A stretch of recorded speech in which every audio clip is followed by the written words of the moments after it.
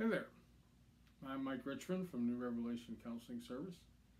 Today, I want to talk to you about a new RX for long-term recovery and sobriety. Let's take a look at it. It starts with structure.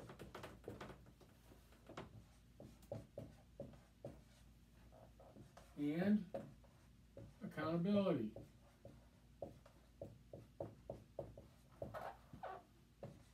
Spirituality, and abstinence.